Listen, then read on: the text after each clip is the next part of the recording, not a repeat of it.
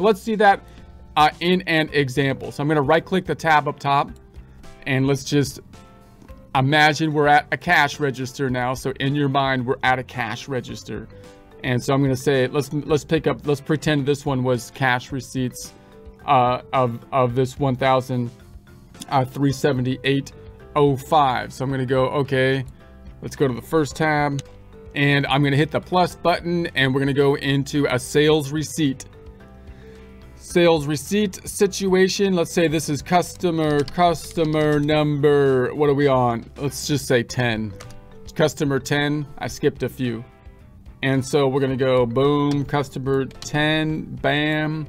And let's say this happens on, let's say 10, 15, 22 is where my numbers are at. And then down here, I'm going to say that we have, it looks just like an invoice, but now it's a sales receipt, right? So I'm going to say, let's just say we had hours, and I'm just going to try to match it out to here, which is the 1378.05. So I'm going to say, okay, 1378.05.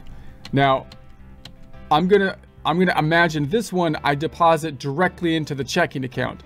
This is not the way I think you're going to be able to do it most of the time, because notice if this was like a cash sale again or a credit card sale, then this dollar amount isn't necessarily what's actually going to hit the checking account, because I'm going to group together multiple sales possibly, or the credit card company will, when I actually deposit them physically into my bank.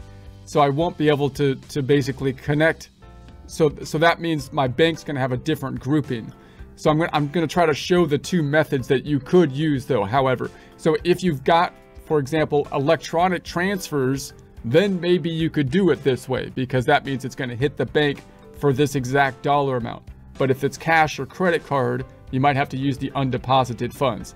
So let's just imagine like the easy way first. This is going to be an increase to the sales driven by the item down here, and an increase to the checking account driven by this item. Let's go ahead and save and close it. Save and close.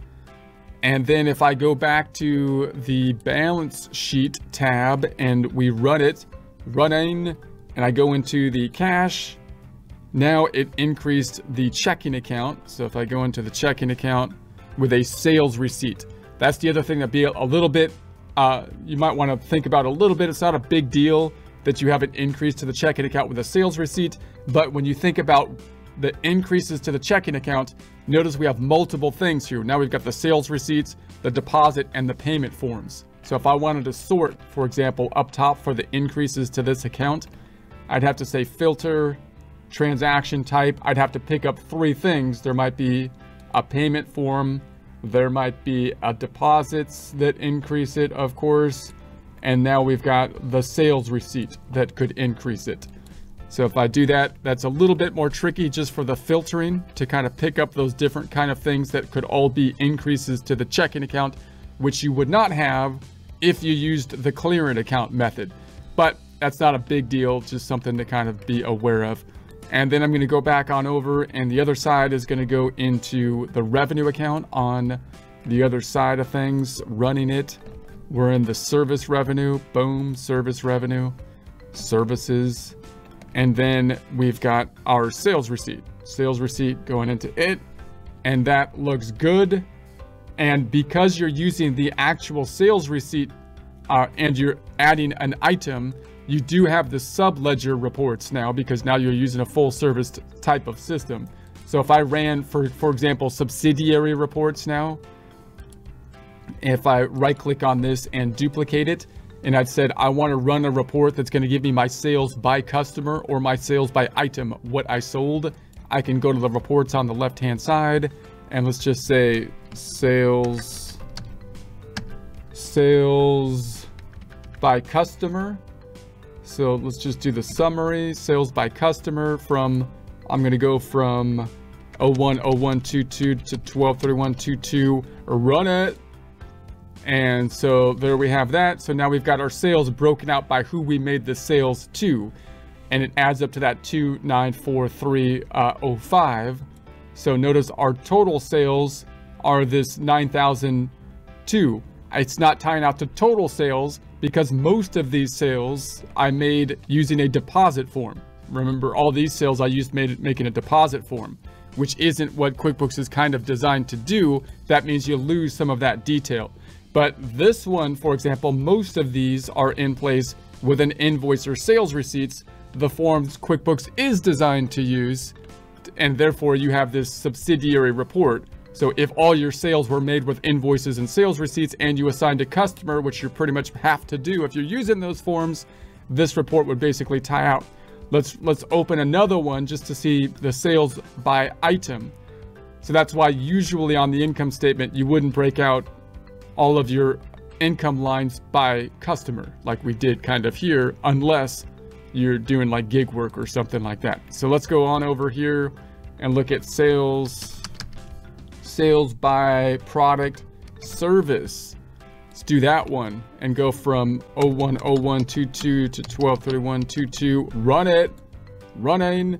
So now we've got the actual things that we sold, which once again ties out to the 2943 here. Only the items where we actually used invoices and sales receipts are being picked up here. If you only recorded revenue with the forms designed to do so, invoices and sales receipts, and you assigned an item, inventory or service item, the thing you sold, this would tie out to basically your total income over here. And therefore you would only want, usually your idea would be only to have a couple income line items, and then all the detail would be broken out in the subsidiary reports, unless you're recording with deposits. Okay, let's go to the first tab or the second tab and say, how do the bank feeds fit into this? If I refresh this, it might pick this one up. Now the dates are wrong because this date is actually before the one that I put in place. But let's try it. Let's refresh it. Actually, did I do the Google or did I do Skillshare? I can't even remember. Get your head in the game. This is serious. Crying out loud. I think I did this one.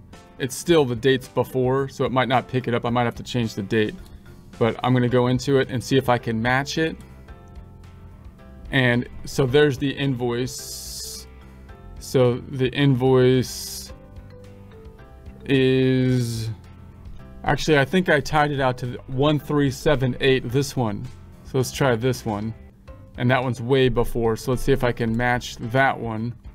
And it doesn't give me anything to match it to. Let's change the date up here and bring it up to the end of October. That's when I entered. There it is. Okay, so there's the sales receipt. Now, obviously, you probably wouldn't have this big difference in the dates, so it would find it. If this sales receipt was closer in date, I made the sales receipt actually after the deposit, which is why QuickBooks wouldn't have picked it up. You would think by default.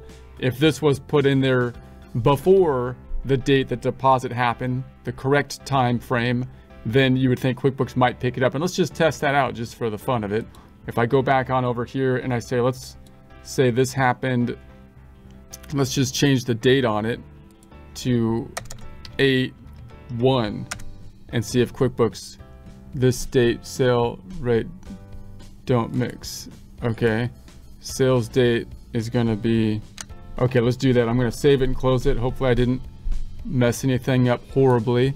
And then I'm gonna go back here, I'm gonna close this out, and I'm gonna refresh the screen with a refresh button and see if QuickBooks picks that up, because it's basically a deposit now. So yeah, so now it matched it. So now it found it. So there you go. So it should kind of do that because the sales receipt is kind of like a deposit form. Now, when I match this, when I actually hit match, it's not going to do anything. It's not going to record anything new because the deposit had already been made. Although it wasn't made with a deposit form, it was made with the sales receipt. So I'll match that out and boom, that's one method that can be used.